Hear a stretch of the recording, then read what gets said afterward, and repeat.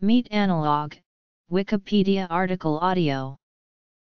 A meat analogue, also called a meat alternative, meat substitute, mock meat, faux meat, imitation meat, vegetarian meat, or vegan meat, approximates certain aesthetic qualities and/or chemical characteristics of specific types of meat.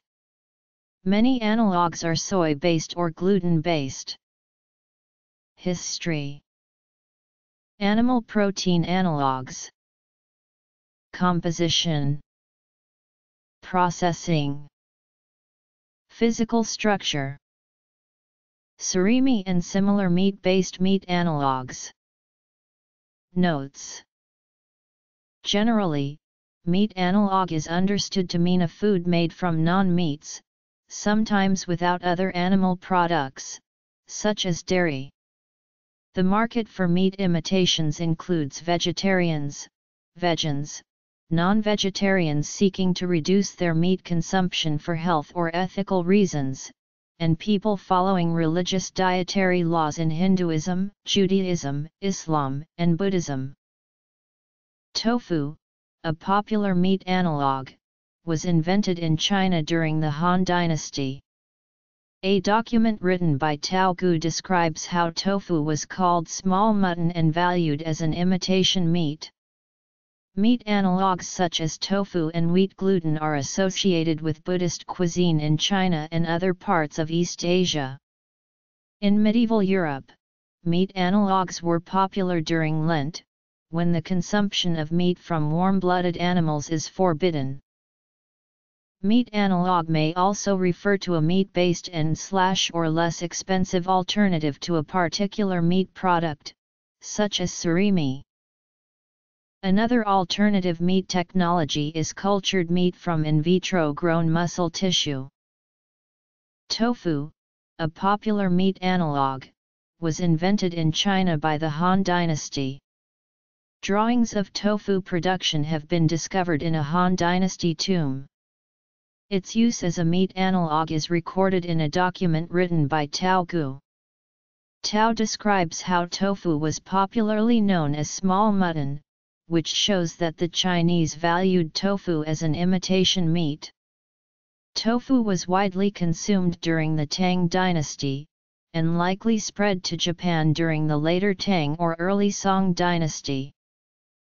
Prior to the arrival of Buddhism, China was predominantly a meat-consuming culture.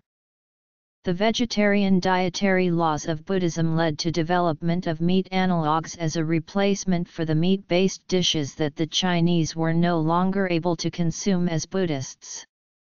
Meat analogues such as tofu and wheat gluten are still associated with Buddhist cuisine in China and other parts of East Asia. Meat analogues were also popular in medieval Europe during Lent, which prohibited the consumption of warm-blooded animals, eggs, and dairy products. Chopped almonds and grapes were used as a substitute for mincemeat. Diced bread was made into imitation cracklings and greaves. The American medical physician, inventor, and businessman John Harvey Kellogg developed meat replacements variously from nuts, grains, and soy, starting around 1877, to feed patients in his vegetarian sanitarium. Some vegetarian meat analogues are based on centuries-old recipes for seitan, rice, mushrooms, legumes, tempeh, yam flour or pressed tofu, with flavoring added to make the finished product taste like chicken, beef, lamb, ham, sausage, seafood, etc. Yuba and textured vegetable protein are other soy-based meat analogues. The first is made by layering the thin skin which forms on top of boiled soy milk. The second is a dry bulk commodity derived from soy and soy protein concentrate. Some meat analogues include mycoprotein, such as corn, which usually uses egg white as a binder. Other alternatives use modified defatted peanut flour. Dairy analogues may be composed of processed rice, soy, almond, cashew, gluten, nutritional yeast, or a combination of these, as well as flavoring to make it taste like milk, cheeses, yogurt, mayonnaise, ice cream, cream cheese, sour cream, whipped cream, buttermilk, rarebit, or butter. Many dairy analogues contain casein, which is extracted dried milk proteins, making them unsuitable for vegans. Egg substitutes include tofu, tapioca starch, ground flax seed, aquafaba, mashed bananas, applesauce, and commercially prepared products that recreate the leavening, binding and/or textural effects of eggs in baked goods. In 2016, Impossible Foods introduced a beef substitute, which it claimed offered appearance, taste, and cooking properties very similar to meat. It uses a synthetic heme compound that is produced by genetically modified yeasts. To replicate fat, flecks of coconut oil are mixed into ground textured wheat and potato protein. Soy protein isolates or soybean flour and gluten are usually used as foundation for most meat analogues that are available on the market. Soy protein isolate is a highly pure form of soy protein with a minimum protein content of 90%. The process of extracting the protein from the soybeans starts with the dehulling, or decortication, of the seeds. The seeds are then treated with solvents such as hexane in order to extract the oil from them. The oil-free soybean meal is then suspended in water and treated with alkali to dissolve the protein while leaving behind the carbohydrates. The alkaline solution is then treated with acidic substances in order to precipitate the protein, before being washed and dried. The removal of fats and carbohydrates results in a product that has a relatively neutral flavor. Soy protein is also considered a complete protein as it contains all of the essential amino acids that are crucial for proper human growth and development. Lipids are added to the meat analogue in the form of liquid or semi-liquid glyceride shortening from synthesis, or other sources such as plants or animals. The glycerides could potentially contain unsaturated or saturated long-chain acyl radicals ranging from 12 to around 22 carbon atoms.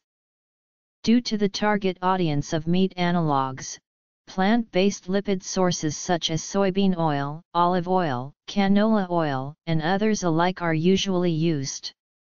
While lipids do not contribute to the structure of the meat analogue, it is crucial in increasing the palatability and broadening the appeal of the product across the consumer base.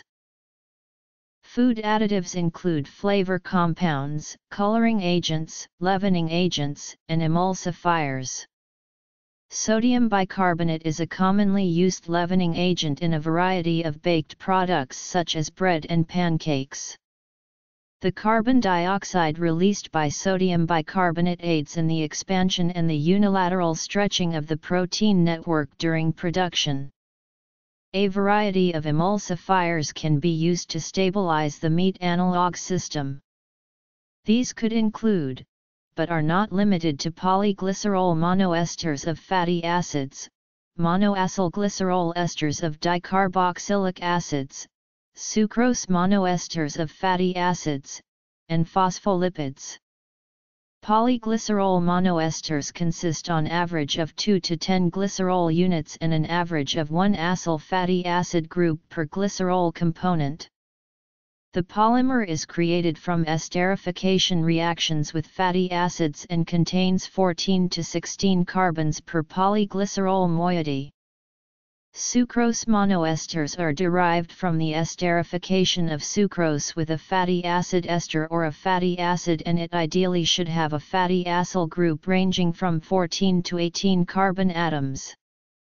Lastly, phospholipids such as lecithin, cephalin, and sphingomyelin can also be used as effective emulsifiers. In addition, some of the emulsifier act as a lubricant during the extrusion process. Overall, the composition of dry protein mix can contain between 30% to 100% water hydratable, heat coagulable protein by weight.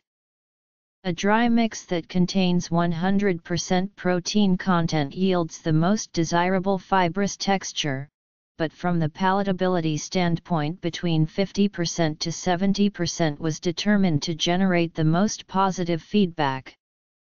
Protein content of lower than 30% would inhibit the formation of meat-like fibers during processing. The optimal fat content for the desirable mouthfeel was determined to be around 30% to 40% by weight. Meat analog products are currently made by two basic processes, through either thermoplastic extrusion or fiber spinning. Thermoplastic extrusion involves the adaptation of production processes that are more commonly associated with the making of ready-to-eat cereal products. Extruders are simple in nature and are considered to be a cost-effective method of accommodating large-scale productions. It also provides the conditions that are crucial to the formation of the desirable fibers. The wet mix is mixed in a heated vessel at a temperature lower than the coagulation temperature of the proteins. The elevated temperature assists in lowering the viscosity of the dough and allows for a more homogenized mixing process. Special caution must be taken as to not overmix the dough, as it has been known to substantially decrease the amount of fibers formed. Extruders should be set to the temperature in which the protein used will start to coagulate for max efficiency. Gluten and soy proteins coagulate at 75 degrees Celsius and 68 degrees Celsius respectively.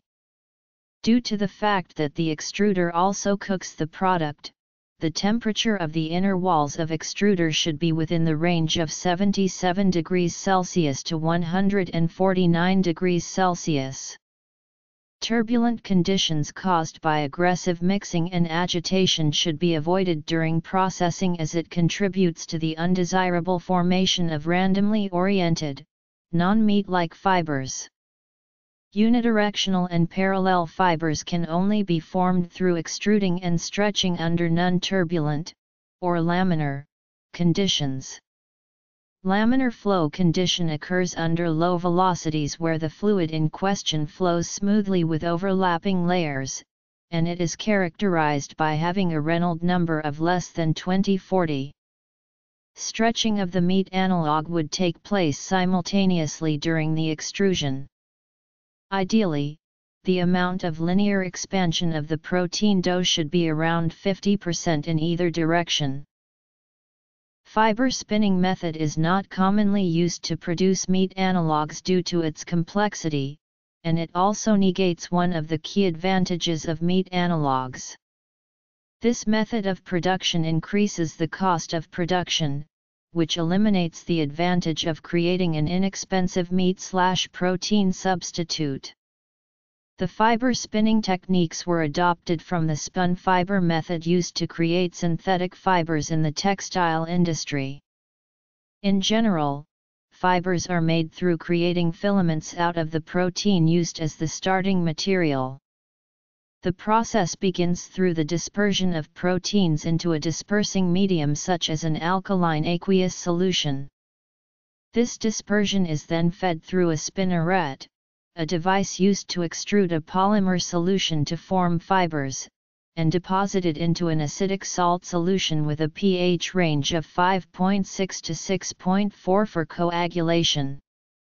The filaments after exiting the small die of the spinneret would have a diameter of around 0.003 inches.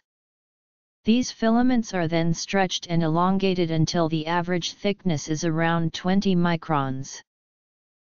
Excess salt solution is then removed from the fibers through squeezing or centrifuging prior to further processing. After the drying process, edible binders such as proteins, starches, cereals, dextrins, carboxymethylcellulose, or a combination of them, are added to keep the fibers physically tied together through functioning as an adhesive or serving as a matrix in which the fibers embed upon. The fibers are then passed through a bath of melted fat and proceed to be pressed together to form the final product.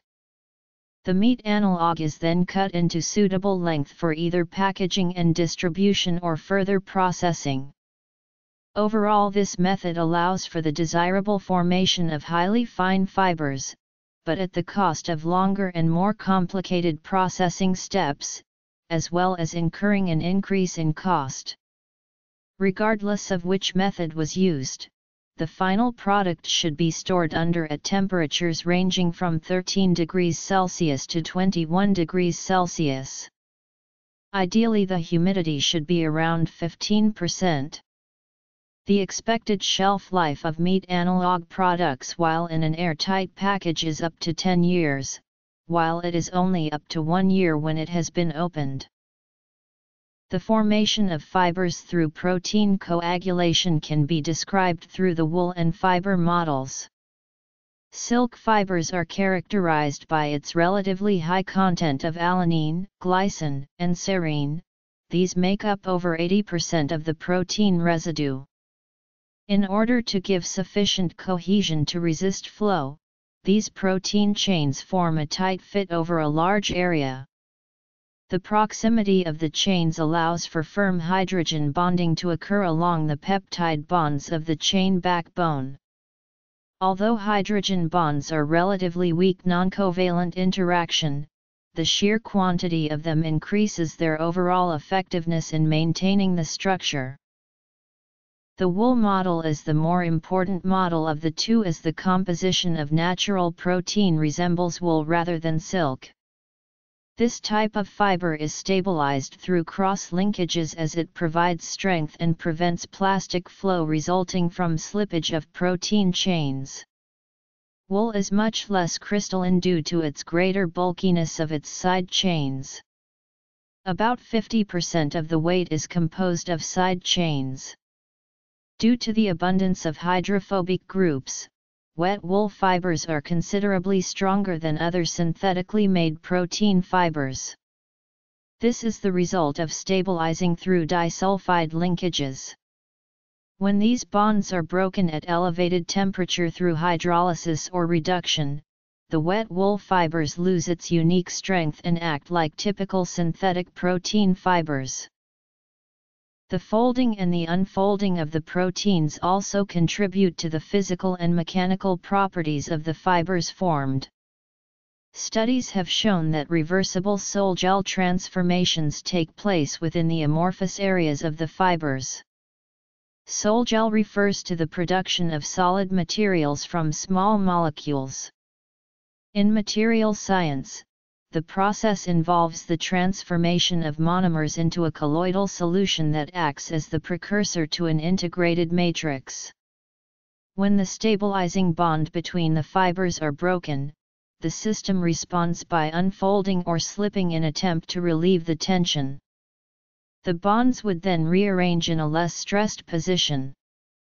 The uncoiling of the fibers, and to a less extent the stretching of bonds, contributes to the elastic properties of the fiber. While the plastic properties, or flow, are due to the slipping of protein chains past one another. The behavior of the fibers can be shown by mechanical models consisting of combinations of springs and dashpots connected in various combinations as demonstrated in Figure 2. The deformation of fibers can either be reversible, in the form of elastic properties, or irreversible, in the form of plastic properties. The elastic properties are represented by Hooke's law constant, while the plastic properties are presented by a dashpot characterized by viscosity. The system in which the spring is in conjunction with the dashpot on the right side of figure is known as the Maxwell viscoelastic unit. The deformation can then be described by the spring system in conjunction with the Maxwell unit. An applied force, F1, on this model would be the sum of the partial forces F1 on the spring at the left and F2 on the Maxwell unit. The resulting strain on the system is dependent on the spring constants and the viscosity of the dashpot. The general assumption is that the dashpot behavior is Newtonian, in which the flow of the viscous elements is directly proportional to the applied stress on the element.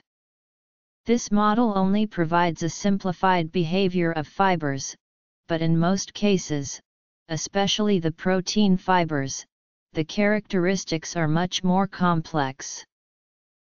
The matrix formed by the protein network is also affected by temperature. Temperature has a large impact on the elastic properties of the fibers. The interaction is similar to the influence of temperature on a gas. The elastic tension of the stretched fibers is dependent upon the entropy of the system in a manner analogous to the pressure of a confined gas. When the temperature of the fiber is increased, the thermal motion, like the pressure of a heated gas, is increased.